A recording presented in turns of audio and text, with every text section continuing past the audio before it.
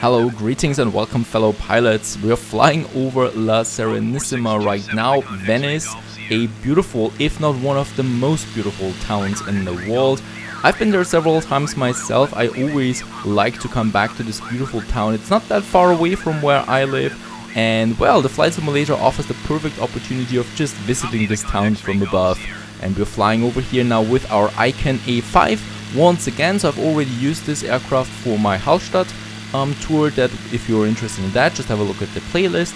And other than that, I found something curious about this town. First of all, it is a beautiful town, no doubt. It is handcrafted, no doubt. So we have lots of buildings and lots of nice details, even little cars coming to the city and cruiser ships and stuff like that. But the game, or well, the city has one big flaw, and that is when you try to land on it. Before we land on this beautiful city though, in the Grand Canal that is, we're going to fly around here a bit, having a look at the beautiful scenery.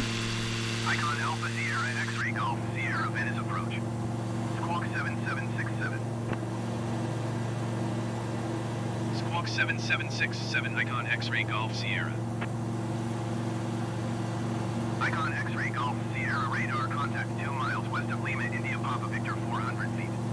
Altimeter 29.89. And since Venice is so famous, we got a lot of other fellow pilots here flying around, like this fellow down there, quite close to the ocean he is, and he's turning around now to greet us again, no doubt, while we're heading to the ocean, flying over San Nicolo, the island just in front of Venice, with its beautiful long sand beaches.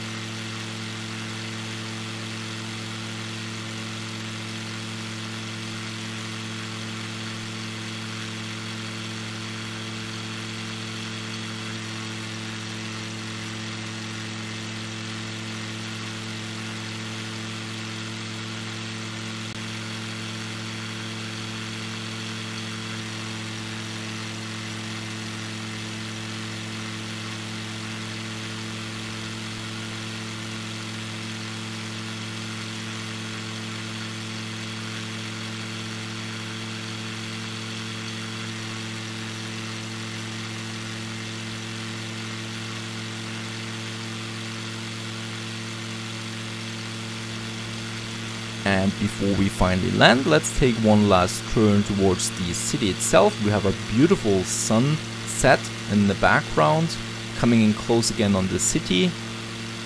And I'm then going to try to land in the middle of it, in the Grand Canal. Nope, that's not the big one, that's the small river, kind of, in the middle of the village, or the city.